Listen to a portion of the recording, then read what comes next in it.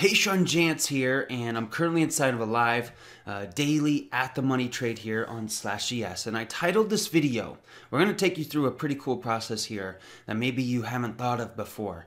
But I've been trying to figure out how to help people better with change control and how to really time your entries and your exits. And so first things first though, as you know, every single trade begins on the bird's eye view.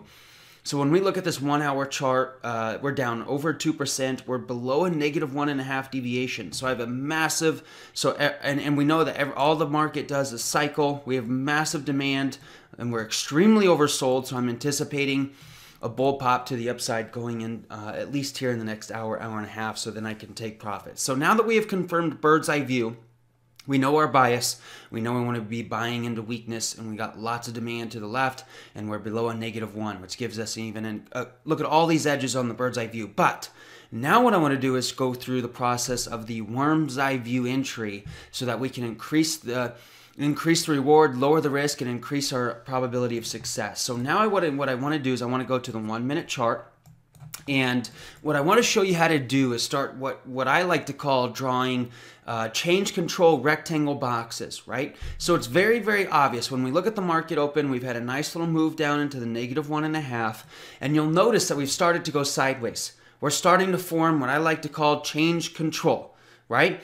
Bears have been in charge. They did have a nice little quick morning V, and then the bears continued, and then now we're down into this -1.5 zone, even below the -1.5, and you'll notice that we have now started to go sideways. So what we want to do so I'm along that blue line, and I literally just entered like right there. I'll take you through that worm's eye view entry. But what we want to do here is we now want to draw our change control box where bulls and bears have changed control on the worm's eye view. Again, this is worm's eye view here. Okay, and so very obvious that we have a very clear defined change control box with clear defined resistance up above. It's very obvious. We have clear defined demand to the left, or sorry, down below. It's very obvious. See how? And again, your change control box is always going to be subjective. But if you can't find your highs and your lows on your change control, then it's like, obviously the chart's not ready and you need to let it continue to build more structure. But I want to change the color of this so you don't think that it's a value area box. Okay, so what is this? Very obvious, right? We've had change control once, worm's eye view change control, mind you. Okay, change control twice, change control, come back down, change control again. So we're now starting to build that range bottom, and then we change control again. We're starting to build that range high, range bottom. I just let it retrace, and then there's my entry back to where these bulls have already proven to be buyers multiple times.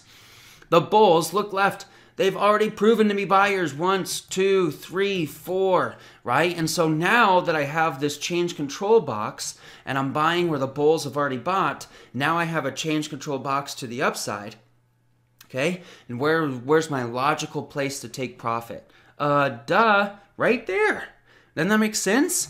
But bears have shown change control multiple times. Why would I not take profit right there? And so let me show you the trade. In at 48.5, I'm giving myself, look, I have 2 hours to get this bull pop, and then so I have the TP order in at 83.5, or if we hit the change control high there where there's some short-term supply, I'll just go ahead and TP on anything, I don't care how big or how small it is. You got short-term change control there, why would you not take profits? So make sure that if you can't draw this, and then obviously you just need to let the chart continue to start building more and more structure. But it's very obvious when you have the box where to enter, where to take profit. No need to stop loss because the stop loss is built in. Give yourself plenty of time. And then don't forget, we're below a -1.5, which gives us over an 80% chance that bulls are going to show strength. 1 hour chart. Bird's eye view, massively oversold. We look left, we got demand there from last week. So there's lots in my favor. I'm just trying to show you how you can have start getting really nitpicky on your entries on the worm's eye view, because it'll help you lower your risk, increase the reward, and increase the probability of success. So we'll pause this and we'll come back and we'll watch this trade play out. I got over 2 hours to get this cycle back up into this -1.5 and this change control worm's eye view high right there, and then I'll just TP. Quick update here.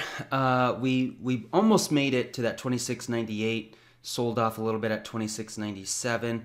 So we're going from one more push up into the supply zone. And so I'm going to go ahead and use that. About 4 minutes ago, we sold off at 26.97. So we're going to push again back up to 26.97. And then I'll just TP on this bad boy, right? So see how I entered at change control low, and then I let this sucker cycle back up. And then 26.97 here on the indicative. And then I'll just go ahead and bank this sucker. So there's 26.97. So we'll just go ahead and bank this there at 79.75. Just missed our original TP there by $3. So you can kind of see how I drew the change control box. Bulls showed 1, 2, 3. I entered right there. I go up, and then there's my TP. So pretty cool. And then also to top it off, we had the massive 2700 magnet that this chart wanted to retrace back to. So pretty cool stuff. Don't forget, I used that bird's eye view buy trigger to ride this cycle back up. I then used the worm's eye view change control box.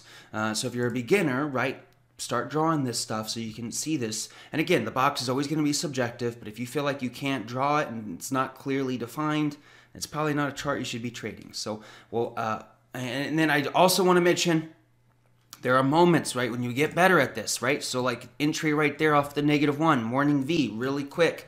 There's no change control really there, okay? So you just need to understand, if you're going to enter stuff like this, morning Vs, it worked. But if you don't enter on proper change control, you're going to have a lower win ratio. If you enter on change control, you're going to have a higher win ratio, but you may not get a better, you may make less money, okay? So message me, Ryan Smith, if you have any questions, -1.5, get these charts. This is freaking awesome. We're here to help you.